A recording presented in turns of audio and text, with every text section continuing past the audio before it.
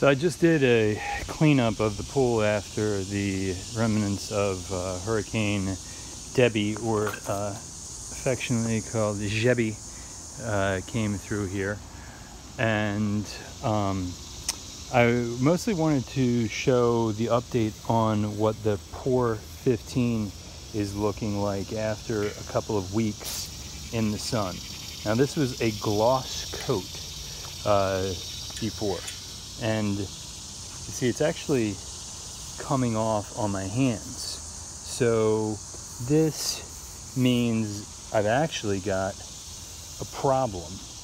I was thinking, oh well, hey, now we can put our towels on the railing because we had the gloss coat of POR-15 on there.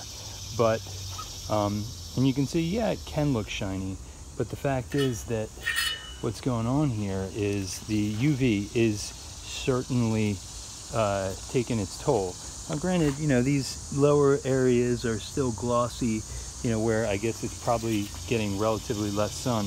The north side here, and it's also where it's shaded, that's still glossy. I guess even these sides, they're up high.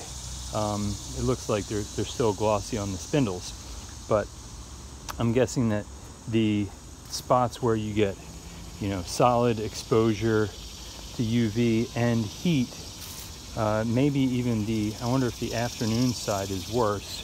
I don't know, it's hard to tell, but in any case, it's clear that I just put my wearable rag on here, and I'm wondering, did that get, well, it wasn't wet, so it probably didn't pick it up. But this is my update on what happens if you don't top coat POR-15.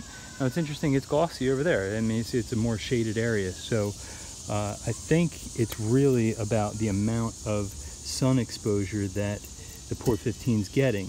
Now, is the POR-15 actually going to break down? I mean, it kind of looks like it is. It's only been a couple of weeks, and I'm getting this chalkiness coming off. So I don't know whether to wait longer, because maybe if it's all chalky, maybe it's going to grab, the top coat's going to grab better, or whether I sand. But the important part right here is this top is where we're going to rest things. I've got a lot of other things going on that are more important right now, so I'm probably not going to worry about this. But I'll probably come back to it in a couple of weeks, and just thought it was important to provide an update on POR-15 and UV exposure.